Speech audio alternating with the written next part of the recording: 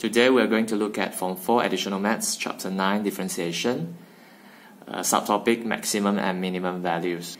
Previously we already discussed that given a curve, if we take a point and we find the tangent of the point, we'll find that the gradient of a tangent is actually equals to dy dx, the first derivative of y with respect to x.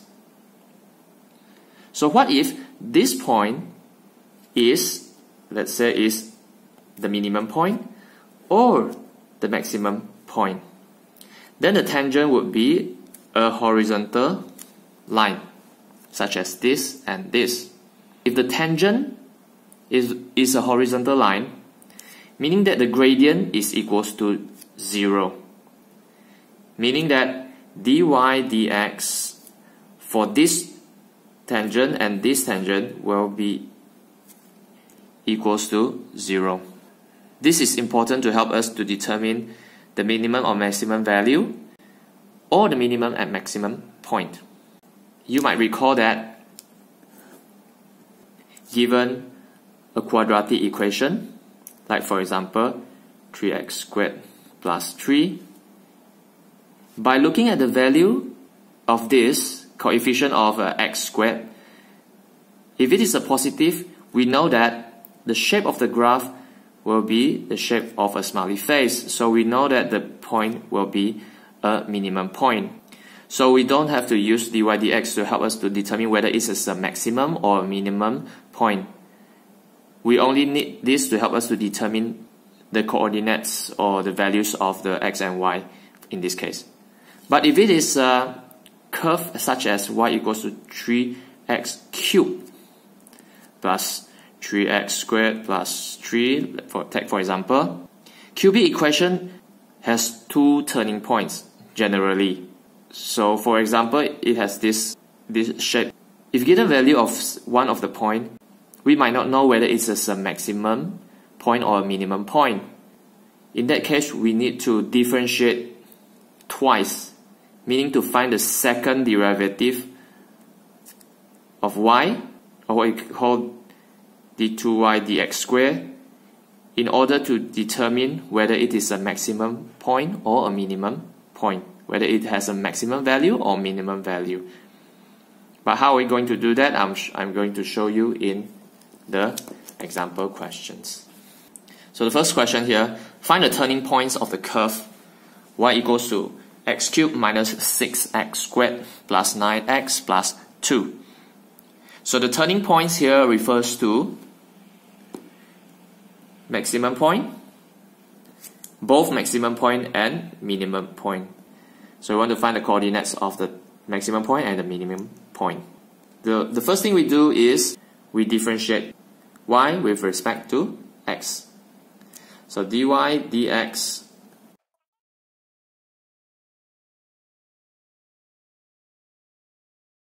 So previously I already told you that at the turning points or at the maximum or minimum point, dy dx or the gradient of the tangent equals to 0.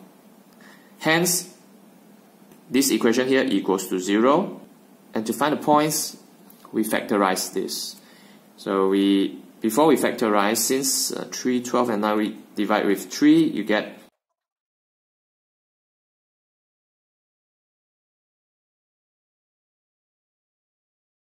now we get both values of x, we can find the value of y. So when x equals to 1,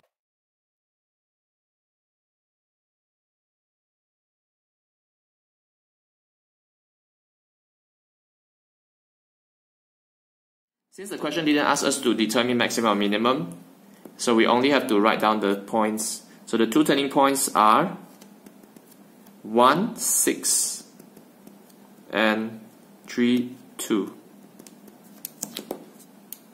Question number 2. Find the turning points of the curve and determine whether it is a maximum or minimum point. So to find the turning point, we differentiate this with respect to x. So I rewrite this y equals to 8x plus 1 over 2x to the power of negative 2. So dy dx equals to 8.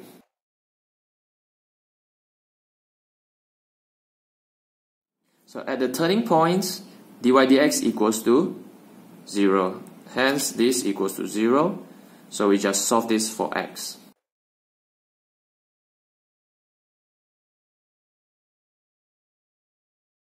So x to the power of 3 equals to 1 over 8.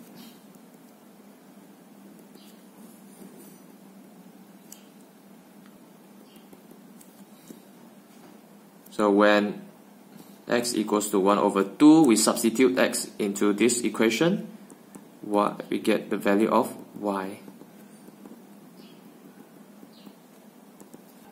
Now we have the value of x and y. We know the point is 1 over 2, 6, but we don't know whether it's a maximum or minimum point. Hence, we differentiate this for the second time. So, dy dx, given dy dx is 8 minus x3, d2y dx squared will be 3x to the power of negative 4. Or we can write this as 3x to the power of 4. No matter what values you substitute into x to the power of 4, you always get the positive value. Means the positive 3 over a positive value is always a positive value, means it's greater than 0. So if d2y dx squared is greater than 0, it means the point 1 over 2, 6, this point here, is a minimum point. So here, determine whether it's a maximum or minimum point. We find this d2y dx squared. If it is more than 0, if it is a positive number, it is a minimum point. If it is a negative number, it is a maximum point.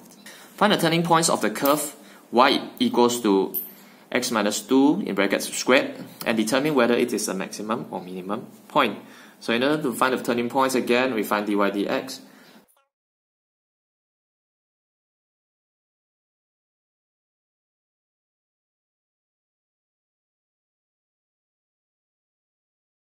So at the turning points, dy dx equals to 0, so 2x minus 4 equals to 0, x equals to 2. When x is 2, y equals to 0. So the turning point is at x2, y 0. But we don't know whether it is a maximum or minimum point. So we try the second derivative. So d2y dx squared will be differentiating this with respect to x. You'll get 2, which is positive number. Hence, the point 2, 0 is a minimum point.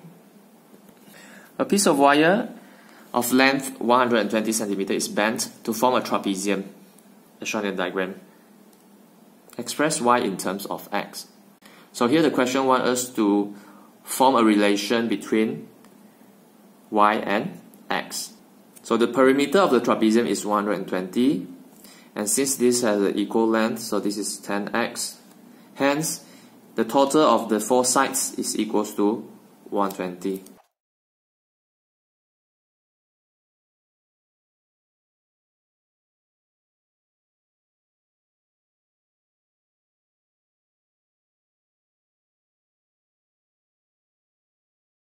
This is express y in terms of x. Now the second question, it says show that the area enclosed by the wire is given by this. So we use the formula of finding a trapezium, which is area of a trapezium equals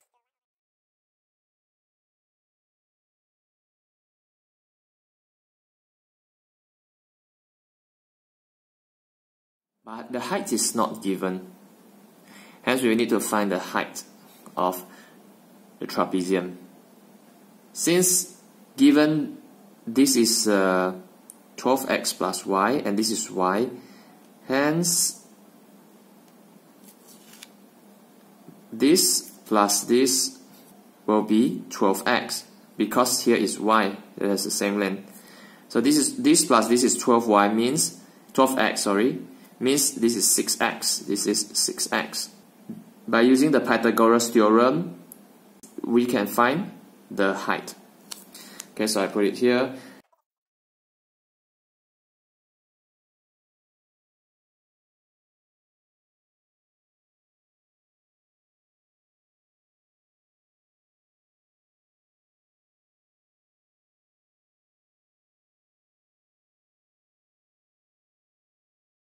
But since the question here wants us to show that A is equals to this with only the x unknown, we need to substitute the y with this. Okay, so I just simplify this. First, I get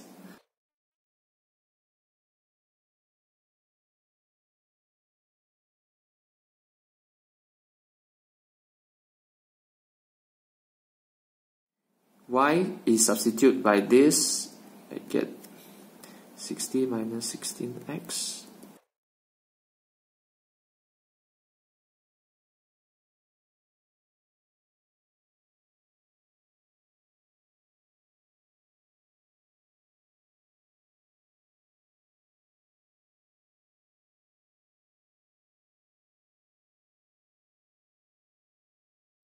So I think there's a typing error here. This is supposed to be 480x minus 80x squared, which is shown as this proven. Now we come to the final question. Find the value of x and y for which a is maximum. Hence, this tells us that we are looking for dA dx equals to 0. To find dA dx, we need to use this equation. So we write a 480x minus 80x squared.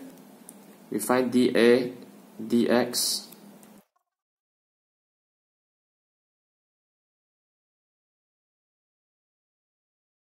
equals to 0.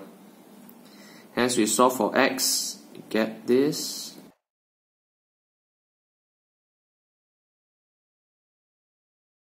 So when x is 3, we substitute into this equation, we can find the value of y. So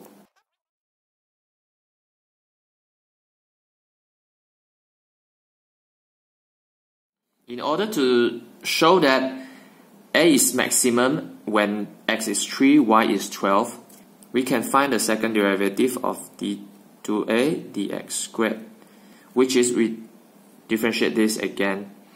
You get 480 becomes 0, you get negative 160, which is less than 0. So when the second derivative is a negative number or less than 0, the value here is maximum. So a is maximum when x equals to 3, y equals to 12.